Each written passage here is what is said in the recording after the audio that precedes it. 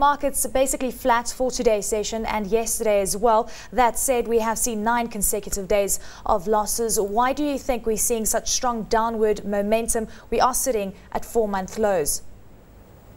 Well, that is largely because of a lot of capital raising, not ventures, but initiatives. For example, you have Kenya Power and Lighting trying to raise about 9.5 billion. You've got Safaricom trying to raise 4.5 billion. We expect the government to come in to raise about between 10 to 15 billion through a bond issuance.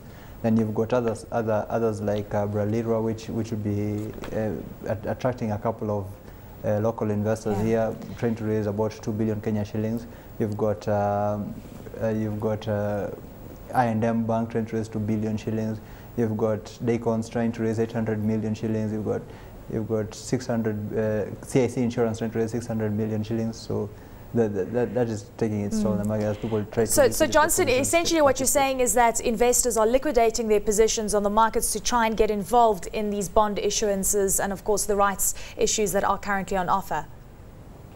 Of course. And add the real estate investments to that too. We've got quite a number of our clients telling us, well, we need to liquidate our positions. We've got this and that project we're trying to finance. So all that is taking its toll on the market. And not to mention it's a season, so people are probably trying to get trying to liquidate the position as well, just to finance their holiday. The two big stories that are currently under the spotlight: KPLC rights issue, which started yesterday trading at around 4 shillings. Yesterday, our market watchers said that the uptake wasn't that great. So what are we looking at today? Has appetite started to increase? No, well, first of all, today we saw rights issue trading, the rights trading at at an average price of 2 shillings and 96 cents, but there are 4 million rights that traded.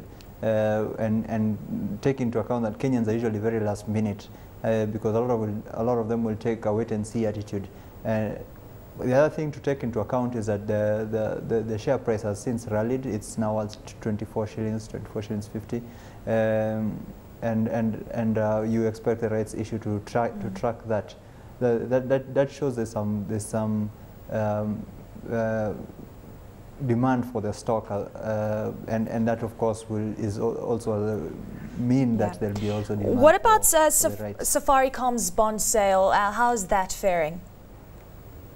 Well, usually in Kenya, going by Kenyan culture, by the time they're announcing the commencement of the event, then you'll expect that they've got most of it taken up. So you can expect that by the time that is the end of this week, they'll have firm commitments for at least 4 billion.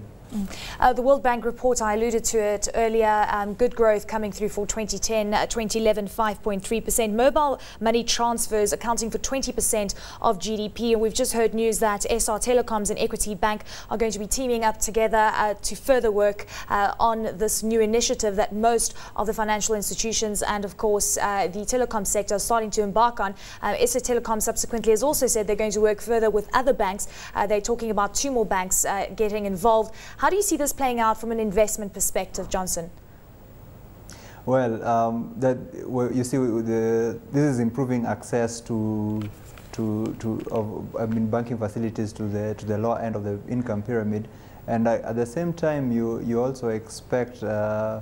When that happens, and of course, equity is able to give instant loans through these facilities, you expect increased income from the increased lending available. The convergence between telecoms and banking and other banking delivery channels, not to mention the use of agencies who have been brought in through these telecom companies, will expand with the footprints of various banks even within Kenya alone. And they may be able to transfer the technology across the borders, and this should augur well for returns for banks.